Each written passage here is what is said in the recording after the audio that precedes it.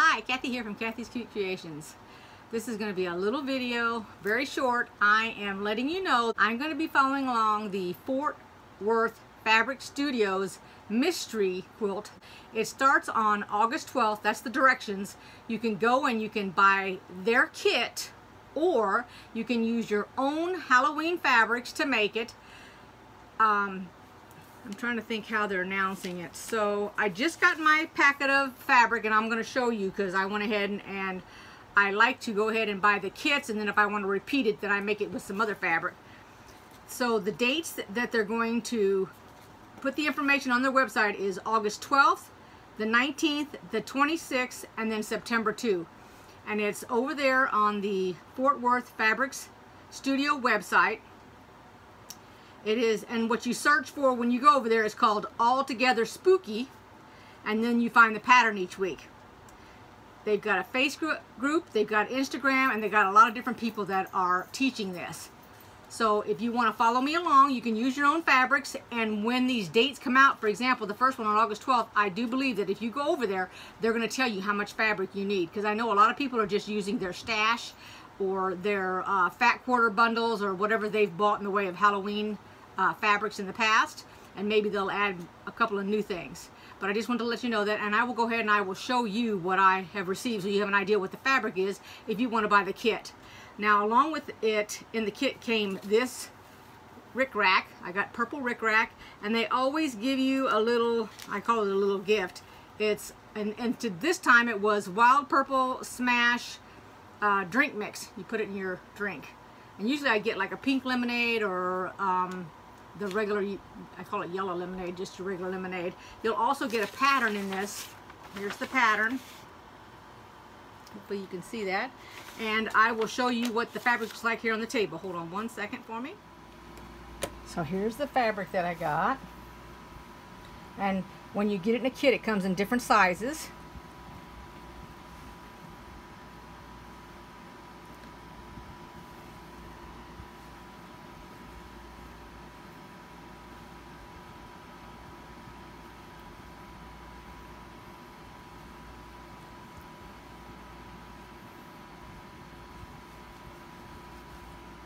These are some really nice fabrics. I don't have a lot of these in my stash. I have different kind of fat quarters.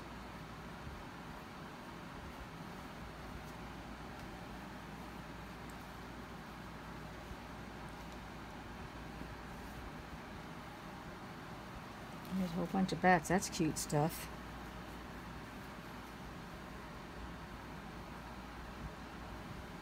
And you know, if you ever buy a kit for anything that you ever do and you don't like one of the colors, you can always take out the color and replace it with another color, because I've done that before also. If I just didn't care for the color, I didn't like the way that it looked together, and then I just use it in something else.